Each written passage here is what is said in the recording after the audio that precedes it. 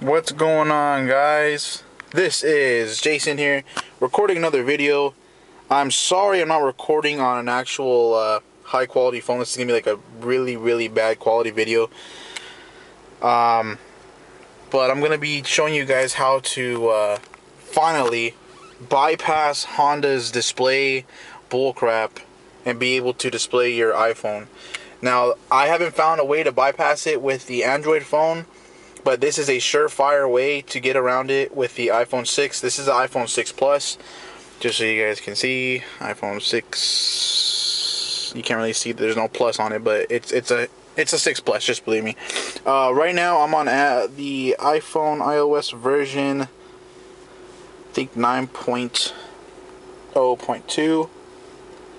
There you go. So that's the version I'm on right now.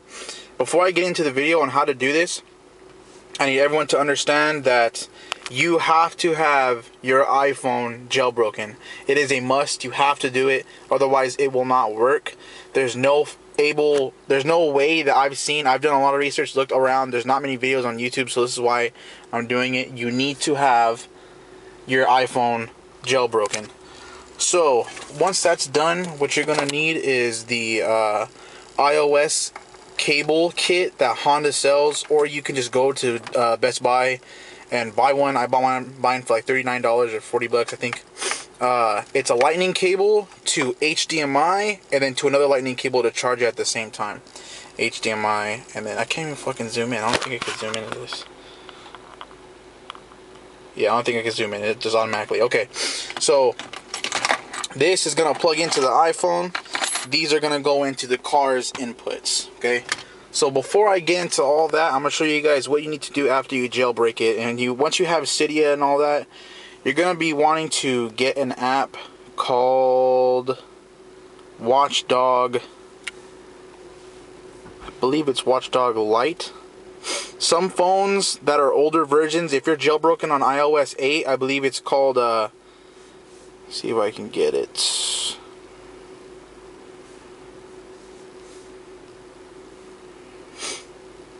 Watchdog. Yeah, there's Watchdog Pro and Watchdog Lite. What I have on my 9.02 is Watchdog Lite. That's what I'm using. Watchdog Pro is a $3 app, but it's only able to be used on iOS devices 8, and I think that's it. On higher end devices, on 9.0s and 9.2s, I'm able to get it. So what you would do is install it, whatever button it is. Once it's installed, you're going to want to go into your settings tab, go down to where it says Watchdog Lite. You're going to want to open it up, and then on top it's going to say app switcher toggle. Make sure it's selected. Now what the app does is it forces the navigation app open at all times. So what you're going to want to scroll down to is the navigation app. Once you find it down here on the bottom of the apps, you're going to want to make sure that it's enabled backgrounding and behavior is keep in the foreground. Once that's selected, you can go back, and now you're able to do the fun part, which is plug it in. I should have had this plugged in already. I don't know why I unplugged it. Plug it in. And then, sorry guys, I'm doing this with one hand. So that's plugged in now. As you guys can see on the top blue, it's going to be showing that it's plugged into the app and it's utilizing the HDMI feature. And you're going to see the arrow on the screen. So once this is all done and plugged in, you can set your phone aside. Click the arrow over. It's going to prompt you on your iPhone if you want to allow the launcher. You're going to want to allow it. It's going to show the Honda link, and it's going to come up on the screen. Now, these two apps, as well as the launcher, are free. The navigation app is $60 purchase. The SI that I have did not come with the navigation, so I just wanted to buy the navigation, $60 instead of $1,000. So what you're able to do is have the navigation without paying for the $1,000 price. So And you need to have the navigation as well. I didn't say in the beginning. I'm sorry. You gotta have the navigation app as well. So it's a $60 purchase. But this is a way to get around it. So as you can see on the phone, it's opening up navigation, and that's my address. Okay. So this is the navigation app, and you can touch this all over, and it works, and it's not bad, but it's okay. So once that is done and it's open, you can now press the home button, and your phone is being displayed. Now I can put my phone sideways because I have a 6 Plus, and I can display my phone right there. Now we can open up any app, and let's do Netflix. It's not a sideways compatible app, so it has to go upwards. Wait for it. I'm sorry, the internet's not very great out here. Alright, so let's do Half Baked, just to give you guys an idea. Now this will play through the speakers, and my e-brake is up, by the way. My e-brake is up right now, but I'll go ahead and drive around with it as soon as it starts playing.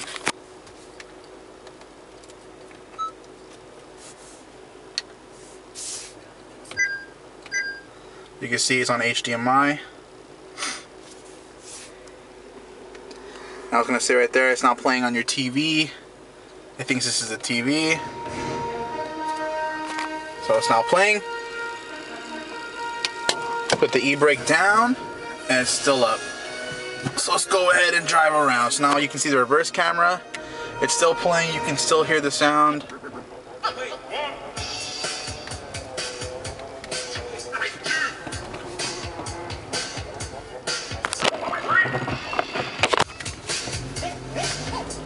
So you can see that I'm driving, and it's playing,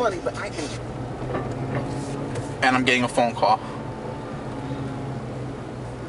Or actually my internet, it's not very good. But as you guys can see, I'm driving, and it's still displaying on my screen, so that's the main thing. You can do any app, but the abilities that you have in the navigation, let me lower the volume.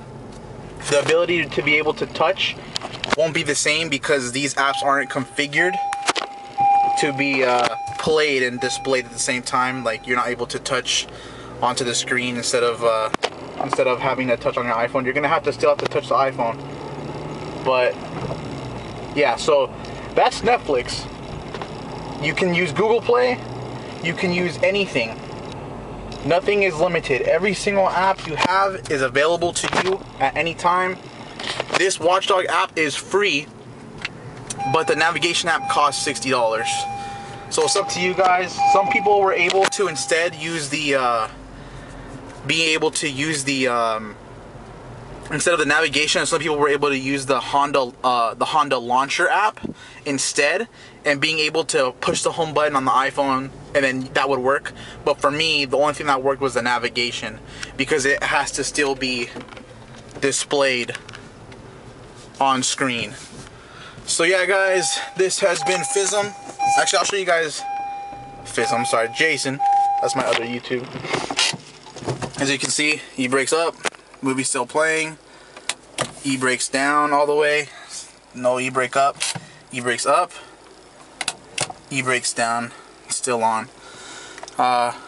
So that was Netflix. We can try Google Maps. And there we go. It's on the screen. So yeah, guys, this has been Jason. Thank you for watching, and I'm sorry this is only for Apple users, but maybe I'll be able to bypass it using my brother's phone, and I'll figure out a way for you guys too. But if you guys do like the video and you do appreciate the hard work I was doing, please leave a like and comment, and if you can, please subscribe to the channel. And I'll this is a pretty big video. I haven't seen many people be able to do this. So yeah, guys, this has been Jason. Thanks for watching the video, and I'll see you guys later. Peace.